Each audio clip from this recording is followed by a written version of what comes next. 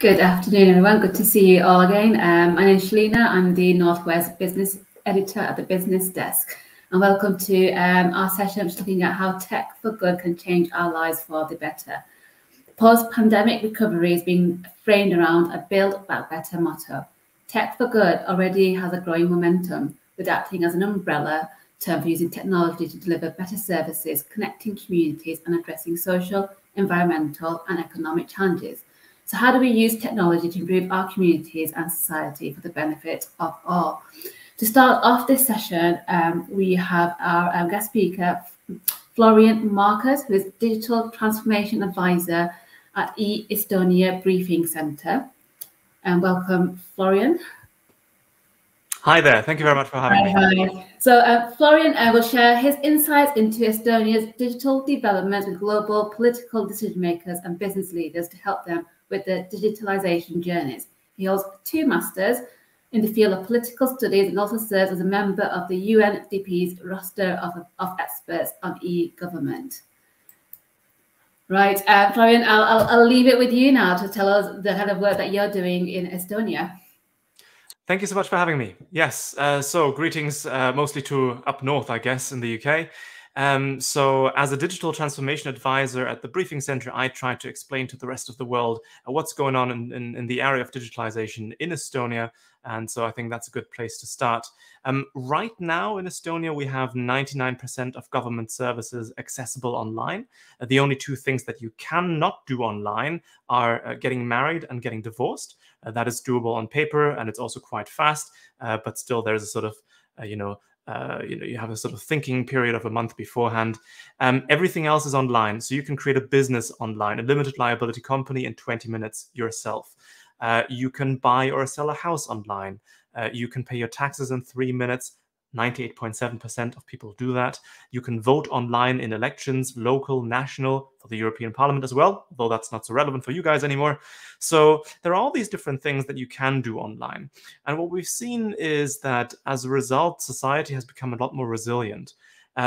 When COVID struck and all the schools had to move to online teaching, they were prepared for that because we've had an online school system, sort of the school management system, entering grades, handing out homework, test results, and so on. So these things have been online since the early 2000s. And as a result, switching to the online world for Estonian schools was comparably straightforward. Also, some people, especially in the tourist sector, had to be laid off.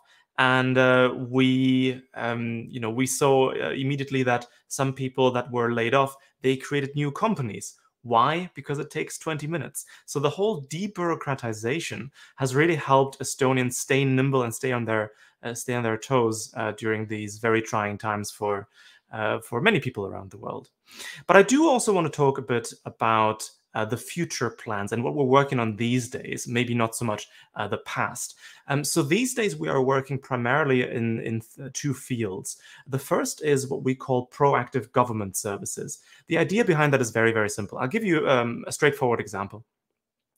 If we think about the event of childbirth, what's been happening for the last 20 years in Estonia is that a doctor would register the birth of the child, give the baby a sort of citizen identity number, and connect that identity number with the 2 identity numbers of the parents, because they are the legal guardians. And so at that point, technically, the government knows through the various channels, number 1, there is a new baby, number 2, these are the parents. And then the parents started asking a couple of years ago, if the government knows both of these things, why do we still have to apply for child benefit payments? Why don't we just get a notification in the state portal that says, congratulations on the birth of your child, to which bank account do we send the money? And the question is a fair one. The government knows everything it needs to know to provide that service to me. And so this is where we see a change in the self-understanding of government. No longer do we see citizens as data providers, but ourselves as service providers. And I think that this is a change that that many countries will hopefully make over the coming years. So we're very optimistic. And of course, Estonia is more than happy to help both local communities and national governments with these kinds of transformation projects. So what I just described, the proactive child benefit payments, This service has been implemented 2 years ago. This can also, we can think about these proactive services on very different scales. Something that we are implementing right now, which will hopefully be, so it's in the piloting stage, it will hopefully be brought online next year, is so the proactive school registration. There's a very simple point here. If the government knows a child is born, it knows the address of the parents, and it knows just as a legal parameter that every child must attend primary school. And we can connect these 3 points, make a trigger, make a new notification in the portal that says, congratulations on the birth of your child. Once again, here are the 3 closest primary schools to your location. You can choose one of those 3 schools, and we will reserve a place for your child at that school 6 years into the future when your kid is supposed to start going to school in Estonia. And as a result of that, every single school, all the municipalities as well, of course, but all the different schools would get a notification that says, hey, we know how many classrooms you have right now. We know how many teachers you employ. We know how many students study at your school. That's state information. That's very basic stuff. The UK government knows that stuff as well. So, but based on our calculations, we know that you will have at your school in 6 years 200 more students than you have today. As a result of that calculation, we know you will need 10 new classrooms and 30 new teachers, particularly physics and biology teachers. We're already running short on those today, so we can start creating special incentives for people to study to become physics and biology teachers. The schools can start with the building permit applications and so on. We can start thinking about the funding, which often in most countries comes from the local, regional, and national level to certain degrees. So we can start with all of these different things today so that the resources are ready in 6 years when they are needed. And this is very, very important. This has nothing to do with science fiction. This is all based on data that most countries have today. It's just that in most instances, the different government authorities are not allowed to talk to each other for privacy reasons and so on. In Estonia, we have fixed that, but how we have done this is probably a task for another time. Maybe one last thing. I mentioned there are 2 things that we focus on these days. The first one is the proactive service stuff. The second is artificial intelligence. And now this is obviously one of the buzzwords. Some of the hype is justified, some is not. We today have around 50 AI use cases in use in the public sector. Some of them are very, very basic that you can implement tomorrow. So for example, in the Estonian Parliament, we have a voice recognition tool that takes all the minutes of all the sessions of Parliament and makes them accessible online. Some more complex stuff would be in the Estonian job agency. We have an algorithm that connects unemployed people with job vacancies. And we've already seen a boost in 2 ways. First of all, a higher connection rate in the first place, so just finding the right jobs for the right people. And then also we saw that the average time that those people would spend with their new jobs, that has increased as well. So I think those are 2 very important metrics when we look at that topic. What the Estonian government is working on these days is strengthening the voice assistants that we have on our phones already today. If we think about it, already today we can book plane tickets with Siri or Google or Alexa because there's contextualization going on. I can say, book me tickets to Thailand next month, maximum 1,000 euros, and then it's going to sort that out for me. What we want to do is connect several more data sources, primarily publicly accessible information from the public sector. So for example, foreign ministry website information about COVID travel restrictions, and also privately accessible public sector information, for example, your passport details. And so what we would like to happen is, instead of just booking the tickets for you, is that if you ask the voice assistant for tickets to Thailand, that it will say, yeah, I found those tickets, they're within your budget range and everything.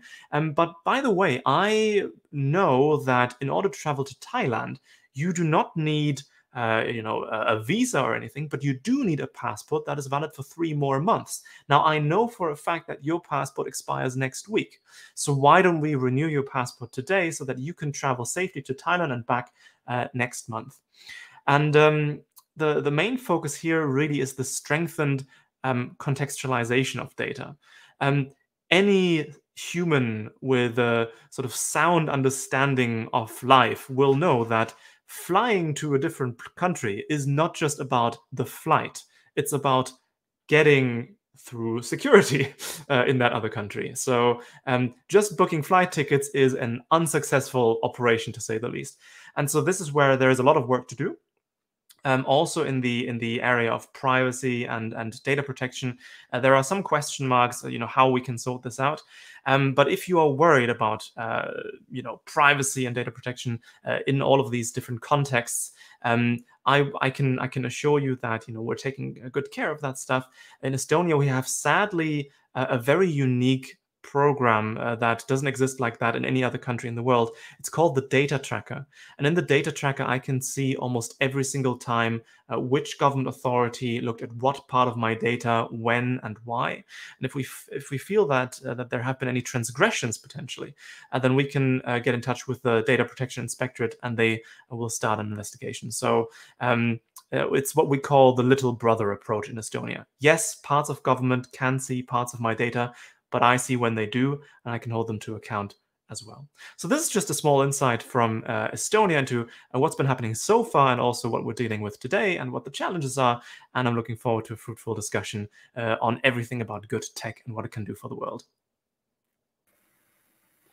Thank you, Florian. That was really interesting. I think I'm going to move to Estonia. I could done with a reminder about... You're welcome. Booking holidays is absolutely fascinating, and that's what tech, for good is all about, is making people's lives easier and better. So for this panel, we've got 3 great speakers, which is introduced now. We've got Dr. Jackie Mulligan, who is founder and chief exec of Shop Appy, and she is helping the high street thrive and survive. We also have Nick Hill, who is founder of GovShare, and he has been working with the government on building better communities and networks through using technology as an enabler. And finally, we've got Gemma McCall, who is co-founder and chief exec of CultureShift. It's an impact software development business founded in 2018 and already doing some great things in the 3-4 years since you launched. So welcome, guys, to our final session of the day and looking at tech for good. It's a phrase that's been sort of thrown about quite recently, but technology has been helping people's lives to make it better for quite some time now. And I think the pandemic, if it's done one thing, is making sure that people are thinking about how tech can improve their lives and how the tech can change communities and give them more insight as to their next steps. So I'm going to just quickly ask everyone if they can tell our audience a bit more about themselves and one of your favorite maybe examples of how technology has helped to improve society. And I'll start off with you, Jackie. So my name is Jackie Mulligan, and I'm the founder of ShopAppy.com. I started ShopAppy in 2016 to help my own local high street and make it easier for people like me to shop local, because when we shop local, we're happier, and when we live in places, we feel happier. And I felt the world was getting too dominated by one particular online giant, and that was hitting our high streets and our communities. So we wanted to find a local alternative, and it's grown significantly. So now we're in over 100 towns and cities across the UK, and we allow people to get convenience with a local conscience. And a lot of that is around planet, environment, people, places. So we always say happy people, happy places, happy planet. So my interest in the tech for good side has also been latterly much more around the climate. And there's just even small initiatives. So one of the things that we suffer from in the UK right now is that raw sewage is being poured into our oceans and our rivers regularly. And there's now a Surfers Against Sewage created a brilliant app that creates that transparency, so that you get an alert and it will show you what's happening. It will encourage you to write to your MP. It will encourage you to sign petitions. And so I think it's creating a whole level of visibility of bad behaviour and catalysing activism to address it in the normal way of speaking to politicians about it, asking for debates. because it does affect communities. So anything that does that, I think, is a good thing. And things around food waste that I've seen have been amazing as well. So there's the Olio app that allows people to use food waste. So I think climate has really risen up the agenda, and I'm impressed by the initiatives I'm seeing that coming out of that. Thanks, Jackie. Nick, I'll just go to you. Yeah, thank you. Just I'm having a few problems with my unmute.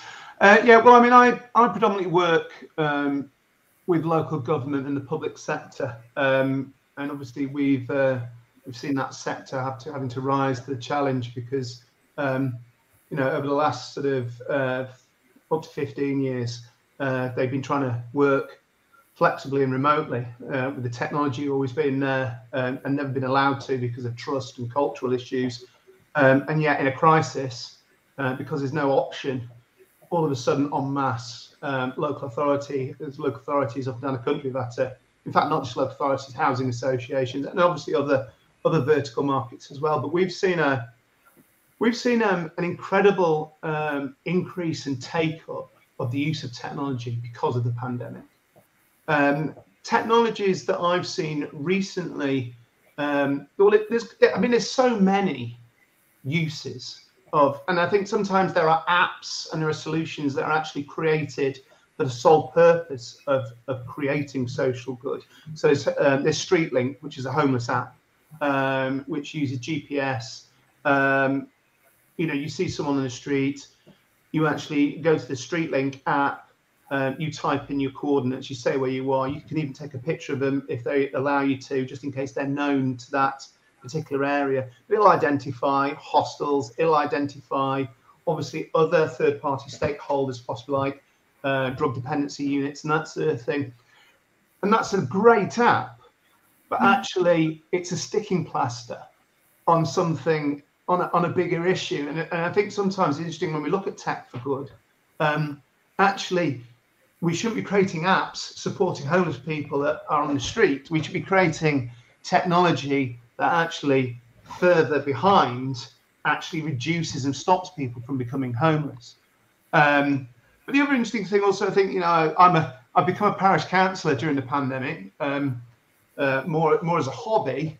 But during the pandemic, a Facebook group was created overnight, with which in 5 days had over 1,000 volunteers. So as soon as a request for medicine or shopping went onto this, basically a Facebook group, within half an hour, it had been delivered.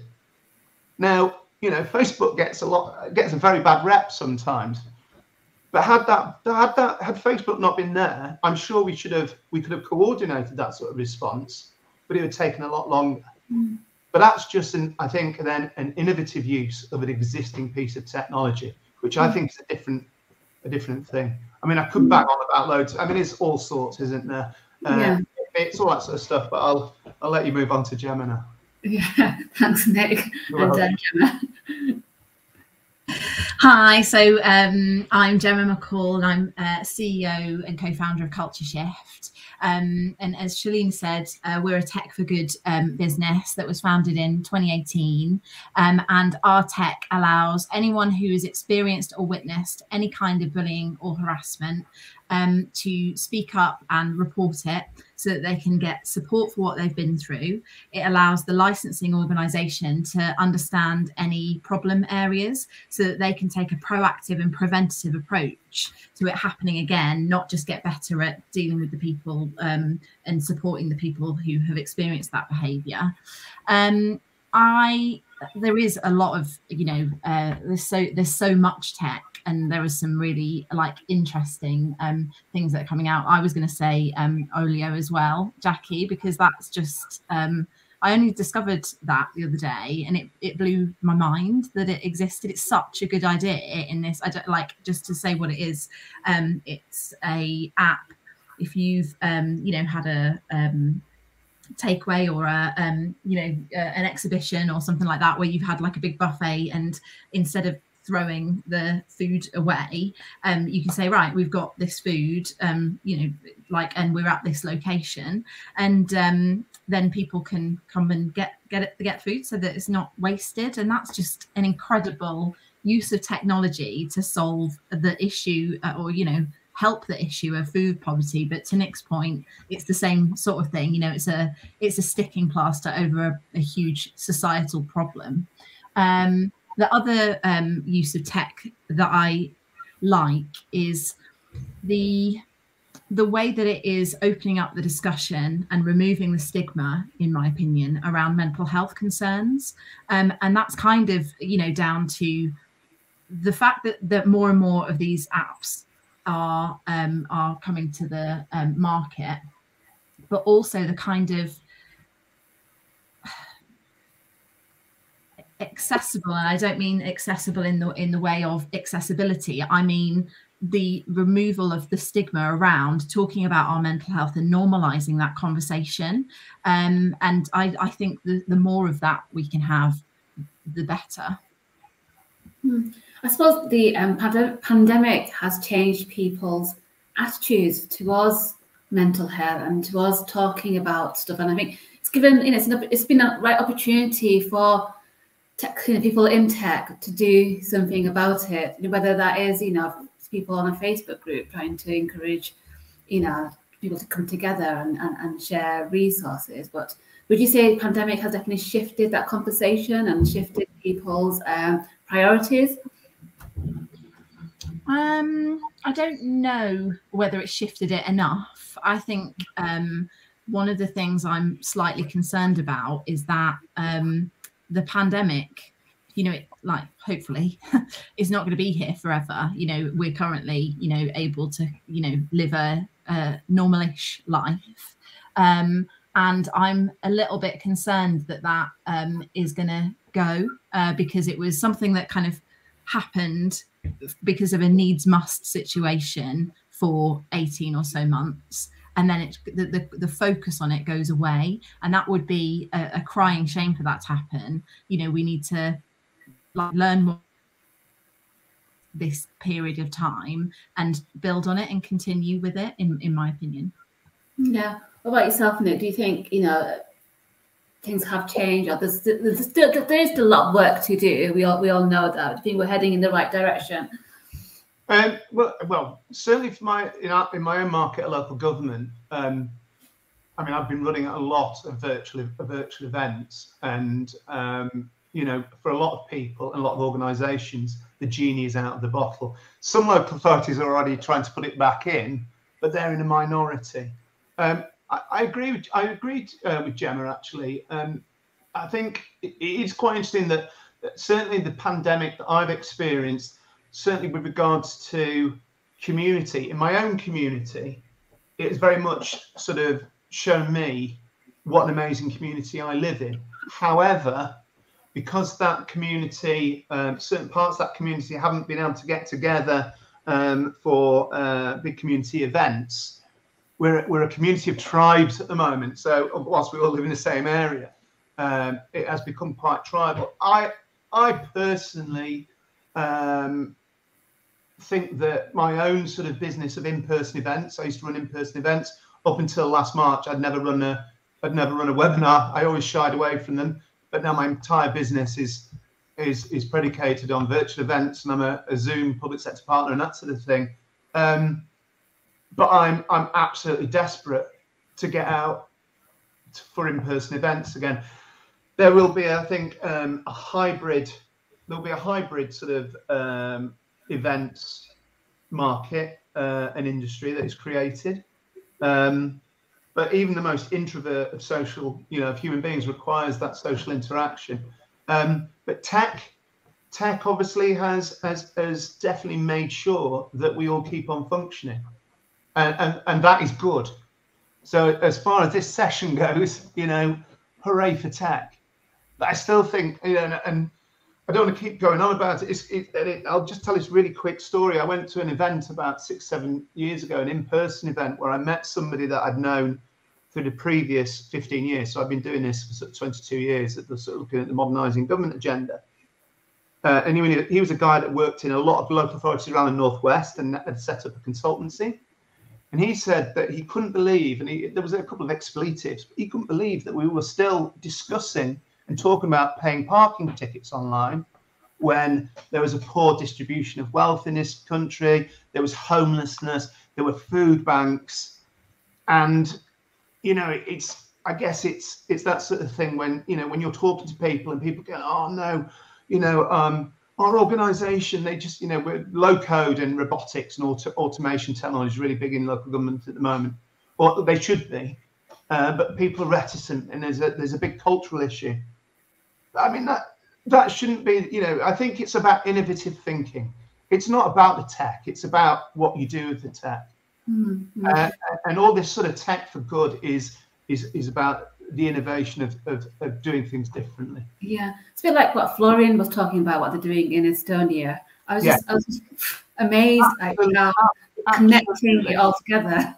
Absolutely. Just quickly before we get to Swindon Borough Council have just won an award for a robotic process automation, so automation of processes project they've done around free school meals, which means that they can speed up the time it takes for somebody to apply and prove their eligibility, etc., etc. Free school meals is a really difficult service. There's a lot of stigma attached to it. And there's a lot of problems around deprivation and education and that sort of thing. They've managed to automate that, but actually, if someone like the Department for Work and Pensions, a bit like Florian was saying, Department of Work and Pensions have all the information required to identify who it is on a certain level of benefits. And if they were to link into something like what Swindon has built, nobody would ever need to apply for free school meals ever again. You would just be entitled to it, and you would just get it straight away. And that's why when I say, and Swindon have are speaking to DW, but that's the sort of thinking. Do you know what I mean? That's actually then making it frictionless, but actually thinking about, why is it, what makes this difficult? And it's not just about technology, it's about people, and it's about culture. And being more sympathetic to people. Sure. Yeah, when tech works, it works really well. When I say about pandemic, I was thinking more about the vaccine and the rollout of the vaccine, and we probably couldn't have done it without the tech enabling that rollout. And I think tech for good. That's what I was sort of thinking about, how that helped us to get to where we are, where 70% of the population are now double vax. So, yeah, Jackie, obviously your business it's 100 towns across the UK. Have you seen the demand for that increase over the last year because of what's happening to the high street at the moment and with online shopping, etc.? Yeah, I mean, when we saw the beginning of lockdown, suddenly supermarkets didn't have toilet roll, and our corner shop jumped to it because local shops had supplies and things like that. So there was a kind of shift towards, I'll have to go to my high street. People who were commuting were suddenly living in their own town and seeming to care much more about that community rather than walking past shops to get the train and walking back when the shops were closed. There was much more consciousness of it. And I think there's a whole culture in the UK of the underdog, and it felt very much that the independents, particularly those in what the government deemed as non-essential, which has to be the worst term you could ever bestow on any business. When they started to label those businesses and stop them trading, yet supermarkets were able to, I think that there was a little bit of a pushback. There are now more groups than ever, boycott Amazon, etc. And I welcome it because we have to think about our actions. We have to think about our behaviour and how it impacts where we live, how it impacts on how safe we feel in our community. Speak to any woman in particular, because, we've seen an increase in violence against women walking down a street with boarded up shops. Not a particularly good experience. So I think that technology can do a lot around helping people join the dots. And yeah, of course, we saw a take up of what was happening and people wanting to have the visibility of the high street and remind themselves it's there. What I wanted to just go back to as well is things like Zoom and video conferencing. That's revolutionized our business. So we scaled so dramatically from March. I mean, March, we were in 30 towns. So we've now got a team, and the team have never met in person. We've all met through video conferencing, but what we were really conscious of is using the technology not to be a dull kind of let's have another meeting when it could have been an email, but actually creating more engagement events. And I think we're much more conscious of our mental health and well-being as a team because we know we're all working remotely. And the other thing that I really hope stays long term is that these video, you always think of video conferencing. I was like you, I came from the events industry, Nick, and I really didn't like the idea of video conferencing because, hey, when you go to a live event, you see the whole person. You don't. You see a person performing a role in front of you. Oh, is this a person worth talking to? Can I network with them? Oh, I'll shake their hand then because they've got a lanyard that tells me what they do, which is a tiny part. But when we were in video conferencing, you see what people have got behind them. The kid interrupts them. They've got a cat going past the screen. You have a deeper conversation. So weirdly, technology, I think, has made it more personal and brought things closer together. So I just hope we can hang on to some of that. And we're not past COVID. The vaccine program is great, but let's not forget the booster program is terrible, actually. And we are at this point, the government having to think of plan B. So we are no way out of the water right now. And there's a great danger in us thinking we are. And just going back to about the Zoom and see people online, I feel like I've seen a lot more people of the past year than I would have done face to face. Yeah, no, I see more of my mum's forehead than I like to think about, really, over the last 18 months. But the other point around this whole thing around technology and data that's great in Estonia, I have a certain resistance, I have to say, a very great worry about data and the use of data and how it can fall into the wrong hands or be used for malicious purposes. So I do have a little bit of a concern. But yeah, there is, this whole understanding of each other. We've all been through a shared experience. There's one common thing that we've all had, which is our frailty as human beings. And we should be galvanizing that part. But in fact, it feels like it's getting more tribal. I think there's a whole agenda around culture wars, which isn't helping us at the moment. Yeah, I think, all tech is good and there's bad, and it brings people together and, can divide people as well. So just moving on to Gemma, so you launched your business in 2018, and in the last year or so, I mean, you guys have grown very quickly. You've got funding to take your technology to more universities, more organizations. Just tell us a little bit more about the kind of work that you are doing, because it's, with the Me Too campaign, for example, women's safety, and not just women, it's men as well, isn't it? It's paramount more than ever before, and it's opened up the whole conversation all over again. Just tell us a bit more about the kind of work that you are doing and where you see your technology moving. Yeah, when we first started, which was back when we collaborated with the University of Manchester, which predates actually CultureShift back in 2016, it was to take a very difficult process for survivors and make it much easier to access, so that we were removing barriers to reporting. So back at that time, if someone had experienced something, they would have to walk into an office, ask for a form, go out of the office, fill out that form, come back in and say, hi, can you help me please? And this, when you're in the mindset of a survivor or someone that has experienced something traumatic, there are so many points along the way to decide, actually, do you know what, this is too difficult, I'm not going to do this. Not least the fact that you are walking into an office and saying, hello, I need help. So initially when we started out, we wanted to take the process online so that it was available at a time and place where someone felt safe to report the situation that they'd experienced, and also in some cases decide to remain anonymous, and that has transformed things from a reporting point of view, because a couple of really interesting things have happened. One of the sort of trends that sounds weird, but I'll give the point anyway, that sort of excites me the most, is the fact that someone will initially report anonymously and then go on to put their name to that report a little while later. And I think that that is an understanding that we didn't have when we first developed the system, but really will help understand the mindset of someone who's been through trauma and understand the survivor's journey to get from kind of A to B, if you like, and access support for what they've experienced, which is like the most important thing.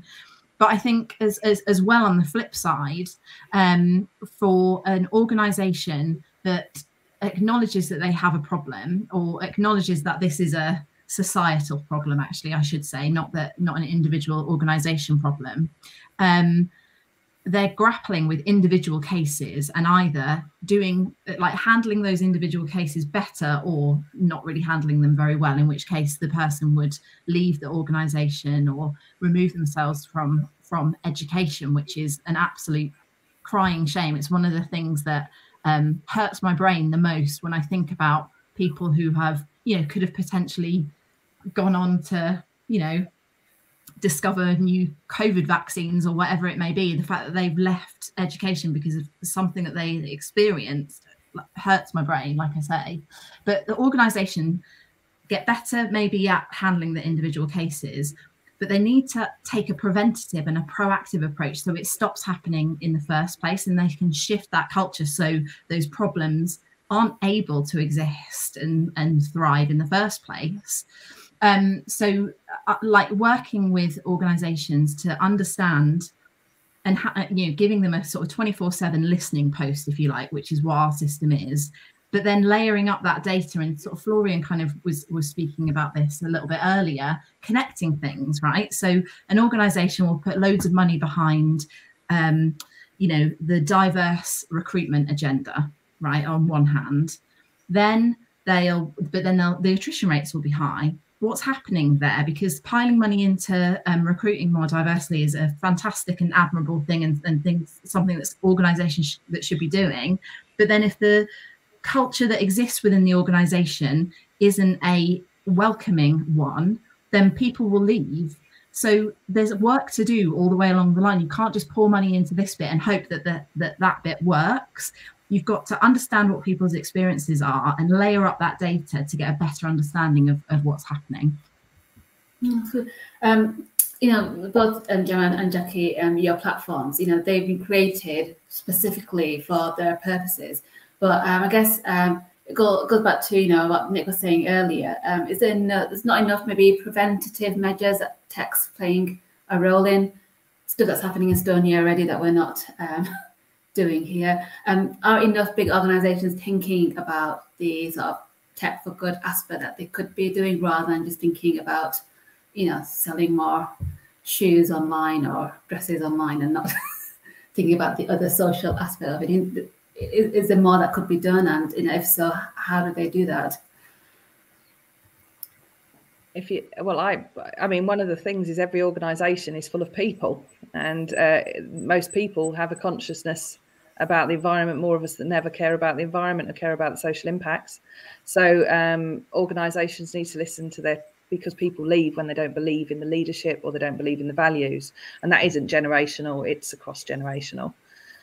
So I think that's one thing, is understand that there isn't a big corporate. There's a lot of people behind a big corporate. But there is a need for us to interrogate if technology is doing something bad, and to what extent is technology contributing to negative things. I think they did an analysis about self-image and awareness, mental health, and looked at all social media in relation to that. And it really worries me there doesn't seem to be ethical safeguards at all in anybody introducing that or interrogating that or being answerable to that. I don't personally believe that the entrepreneurs in Silicon Valley have the best interests, societal best interests at heart. And as soon as you have investors involved that are looking at it in a different way, it might change it, even if it started with the right heart.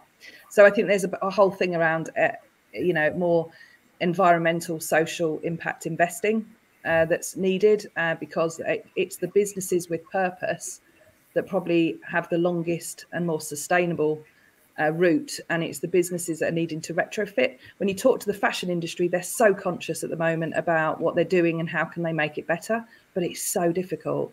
So there's the visibility of the supply chain, all of that is just impossible, and they can't claim things. They should be using the hive mind. They should be asking people to come up with the solutions and being honest about the problems they're facing. Yeah, you want clothes delivered to your door. Don't expect it not to be wrapped in plastic. Either stop doing that or come up with a solution that makes it easier and better. Mm-hmm.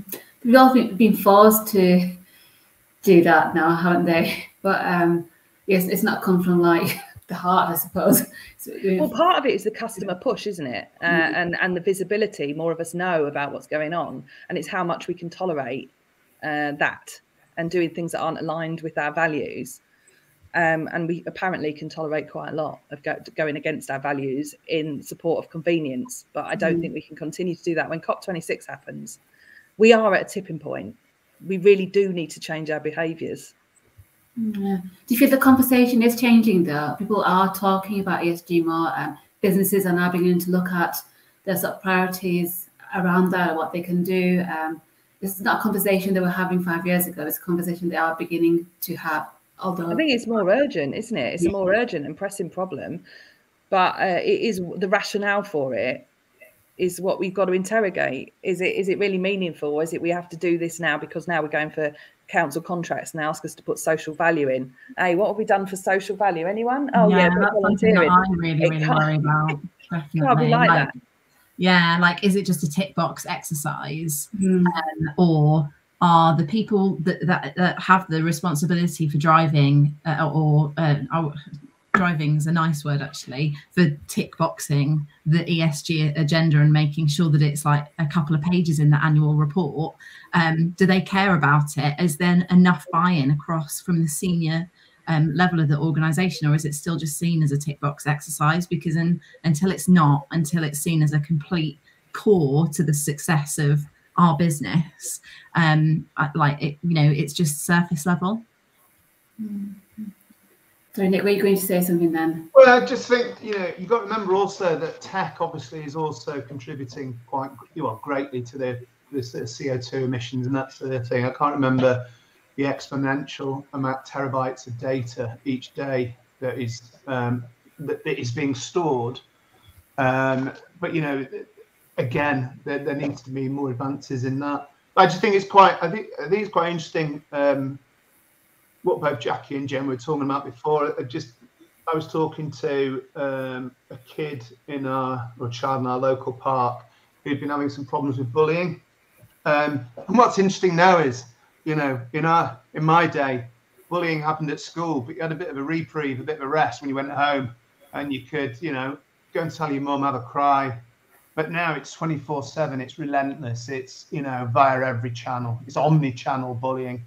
And I think a lot of this stuff that Jackie was talking about, social values and that sort of thing, and holding tech platforms and social media platforms to account, I think that needs to be done. But at the same time, there isn't enough happening in education around how tech is changing the way that we sort of, that we live with each other. And it shouldn't need to happen, to be fair, but it does need to happen because when I was a kid of the 70s, and I can't remember, and I could be proven wrong, but I can't remember in the news a child hanging themselves because of bullying, because of relentless bullying. But I see that you hear more and more of that, and that really, that angers me that it can get to that. But I guess we shouldn't really end on it, and it is a sad part. But tech's brilliant, and tech is brilliant. And I tell you what, there's some great tech disruption going on in the Northwest. Very good. I'm going to mention them now. A friend of mine who used to run an agency in Manchester called Great Friday. He's a guy called Matt Farrer. He's now got a company called Lovebuy, and they're doing a lot around nudge theory and wearable tech around type 1 diabetes and with adolescents and that sort of thing. So there's amazing stuff going on. But I mean, I think disruption isn't about the tech. It's about the people's ideas. And I know I keep banging on about that, but it's, the tech, you could have the most innovative tech in the world, but it's the person that thinks about it. They can give it to somebody that hasn't got a clue and they won't do anything with it. But it's, and ideas are good, and everyone can have ideas, not everyone can make loads of tech, but yeah, it's an interesting topic. It's not one that really you can just have in 45 minutes. No, definitely. There's a lot to go at here, and we'll actually come to the end of this session. And as Nick said, let's leave this on a high note, because tech is doing amazing things, and we wouldn't be here doing this if it wasn't for the good tech available out there. So thank you for your time today, Gemma, Jackie, and Nick. This is the end of our, this is our last session for today. I hope you guys enjoyed the sessions. As Jürgen Mayer, our keynote speaker, said earlier today, seize the day and be a leader in your industry. Be the disruptor, and the timing couldn't be better. I just want to say thank you to our headline sponsors as well, Clarion, Deloitte, UK Fast, and Cuba. Also, thanks goes to Sticky Eyes and Northern Powerhouse Investment Fund, WeLink, Curve Block, Ribble, and Netsers. So I hope you enjoyed the day. Please look out for our tech, our Disruptors North features. I'll go on to the Business Desk website tomorrow. Thank you, and goodbye.